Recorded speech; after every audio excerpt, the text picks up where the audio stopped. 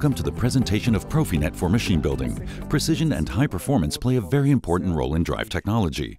PROFINET supports you in this process as a high-performance drive bus, to which OPC UA and TCP IP services can run in parallel. In paper printing, packaging, and other production machinery, a large number of axes have to be synchronized with each other.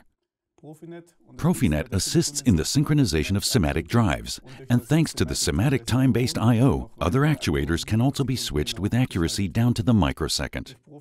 Through PROFINET IRT, synchronized time clocks run in all the components, providing the system with microsecond precision. But now I would also like to show you how easily everything can be engineered in the TIA portal, and to do so I would like to present the following test configuration. On the one hand, we have the S7-1500, in which our motion control program will run, and connected via PROFINET we have the SYNAMICS S120 with two axes, which need to be synchronized with each other. But now let us begin with the engineering. I have prepared a TIA portal project, and S7-1500 is already integrated in the TIA portal project. The SYNAMICS S120 has already been commissioned with the starter software, and from this software a GSD file has been exported with the configuration. Now I would like to integrate the drive into the project. To do so, I go into the hardware catalog, open the additional field devices, PROFINET I/O, drives, Siemens, SYNAMICS, and SYNAMICS S120 is the exported GSD file that I would now like to import. And I will now use drag and drop to connect the drive to the S7-1500. And now comes determinism. Determinism means that the timing of the entire system can be precisely determined. To do so, we need to create the topology in PROFINET IRT. In the topology, we will use drag and drop to connect the individual ports to each other, as found in the hardware configuration, and an exact schedule for the message frames can be created as a result.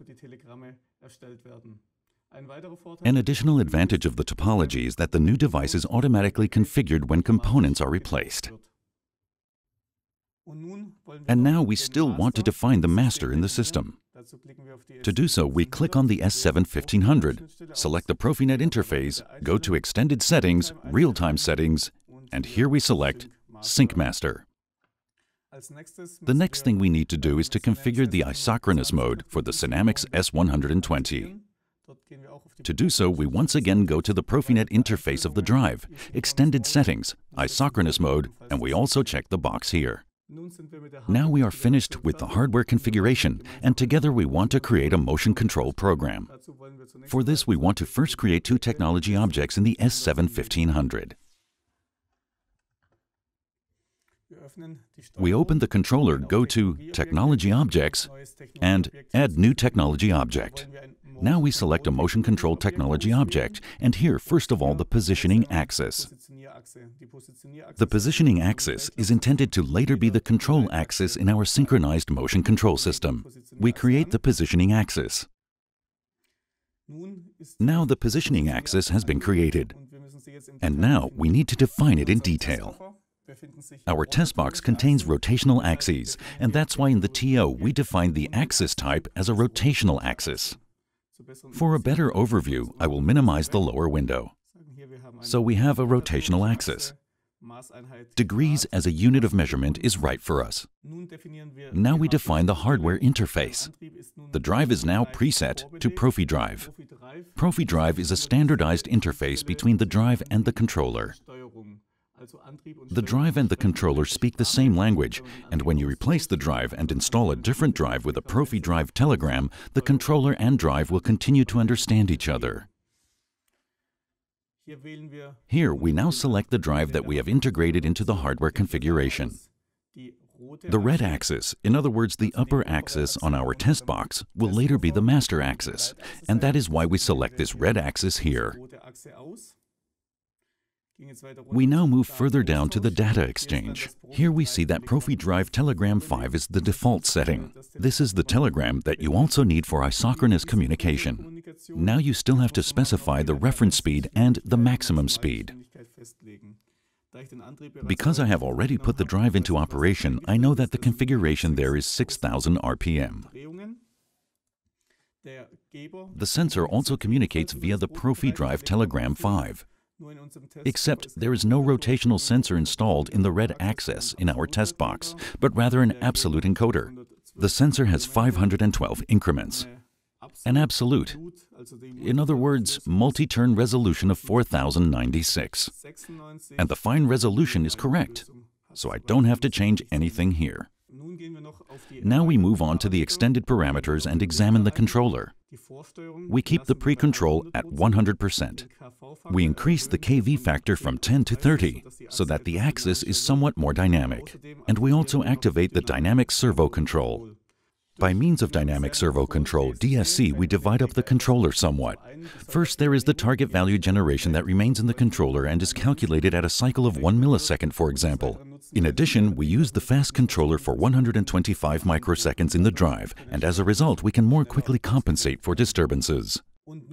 And now we add a second axis, creating a new technology object for this purpose.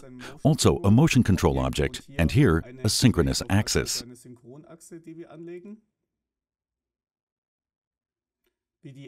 As with the first axis, here we also have a rotational axis, and we need to define the hardware interface for this one as well.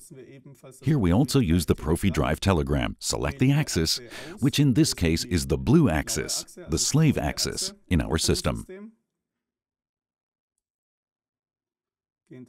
We then move down to the data exchange, and the Telegram 5 remains the same as with the first axis. Reference values are also 6000 RPM, and here the sensor is already properly set up, because here we are using a rotational sensor with 2048 increments. Now we want to specify the master for the synchronous axis. Here we select the positioning axis.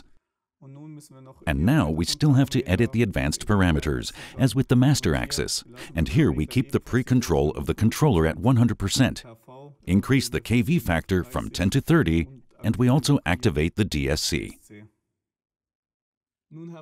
Now we have created both technology objects, and we now open the program blocks. With the program blocks, you can see that thanks to the technology objects, two organization blocks have been created automatically. On the one hand is the MC servo, and on the other, the MC interpolator. These are intended to run at the same cycle as our bus, and that is why I open the properties of the MC servo, go to the cycle time, and I adjust the cycle time specifically to our PROFINET system. Now we want to create a small program for controlling the drives. To do so, we open the main OB1. In the first network, we want to actuate the red axis.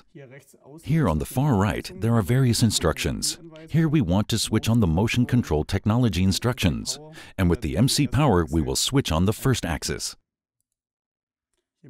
Here we still need to assign the axes. The first axis is the positioning axis, and we want to start the axis with the input 0.0.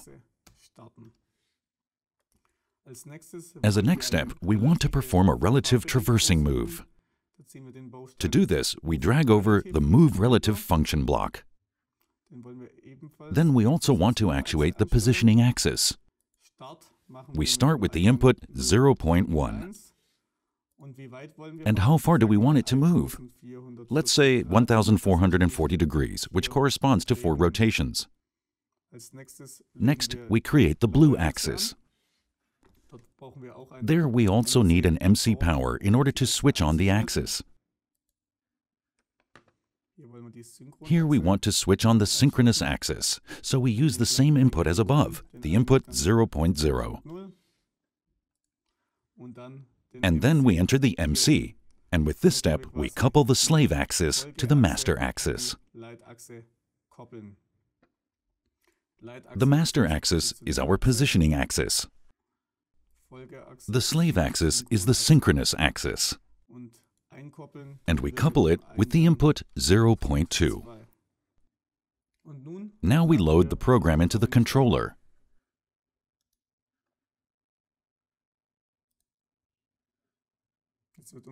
Now our configuration is completely compiled.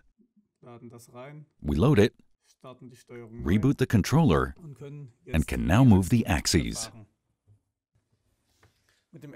With the first input, I enable the axes. The second input will carry out the relative traversing move of the red axis. This means I can independently position the red axis, and now we couple the slave axis with the third input and start both axes. You can see how both axes spin synchronously.